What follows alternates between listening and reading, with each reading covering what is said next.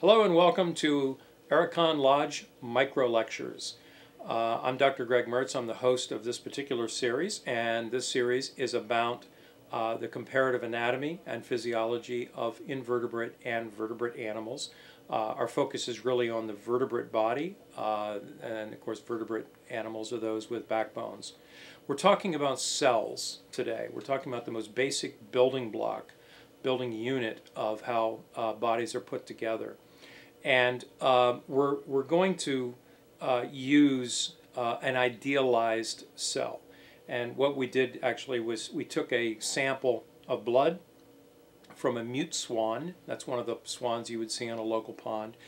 And it's a sick swan that came into us. We took a blood sample from it and we smeared it onto a microscopic slide and stained it so that we can then look at it through a microscope.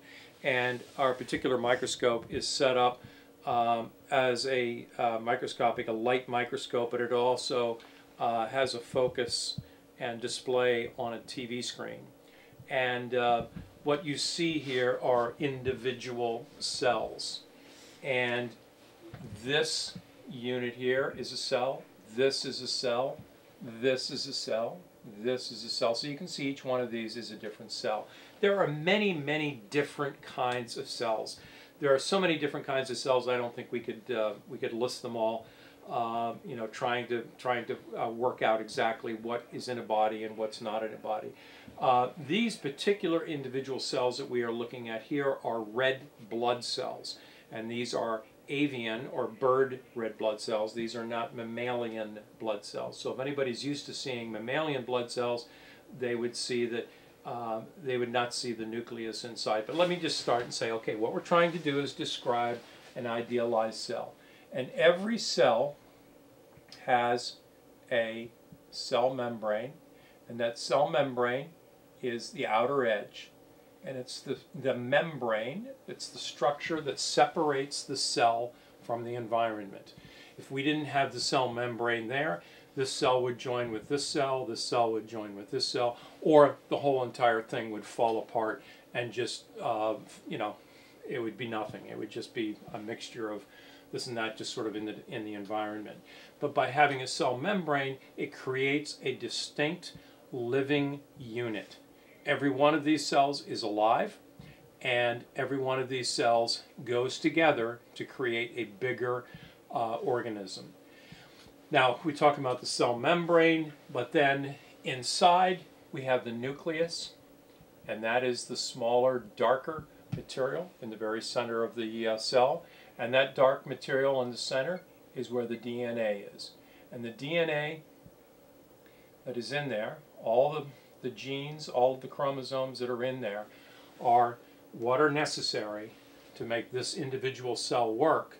But it's also all the DNA that is inside of there that tells that mute swan what it needs for organs, what it needs for organ systems, and what that animal looks like.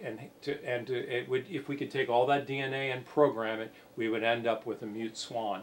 So that DNA is there to instruct this particular cell how to work, but it is also there to instruct the whole entire body how to work. And you can see the DNA is the same here as in this cell, as in this cell, as in this cell. And every individual organism has within its own cells the instructions for that particular specific animal. Now, between the cell membrane and the nucleus, we have something called cytoplasm. And within that cytoplasm, there are a number of other substructures. There are structures that have very distinct functions. There's something in here called the mitochondria, there's endoplasmic reticulum, there's Golgi apparatus, there's lysosomes, there's any number of smaller organelles.